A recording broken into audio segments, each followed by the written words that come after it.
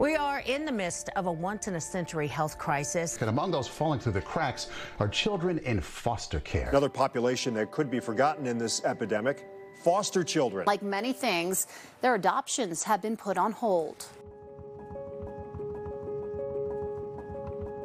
A lot of our kids look to us for comfort and reassurance that things are going to be okay. More than ever, they need our relationships to help them recognize their strengths and their resiliency.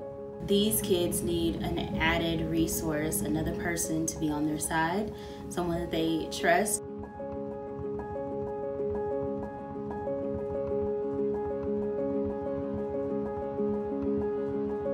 Not every court wants to pivot to technology in order to finalize adoptions. So we're encouraging through our programs to utilize the platforms we have, to utilize Zoom, to utilize Microsoft Teams, whatever they have. On June 30th, Terry Nakamura finalized the adoption of her 3 children using Zoom.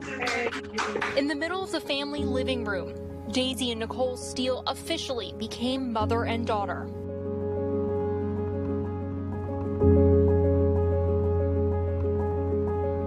This morning, a major announcement from the Dave Thomas Foundation for Adoption. Yeah, the foundation is celebrating more than 10,000 adoptions of children in foster care since their Wendy's Wonderful Kids adoption program started in 2004. 10,000 children who have been adopted through the Wendy's Wonderful Kids program.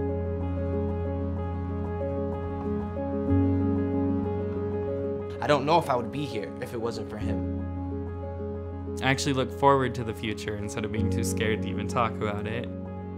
You know you're safe when you feel loved, when your parents feed you, when they treat you well. Most of these kids are going through, have been going through, I mean, that was just like a pandemic all on its own.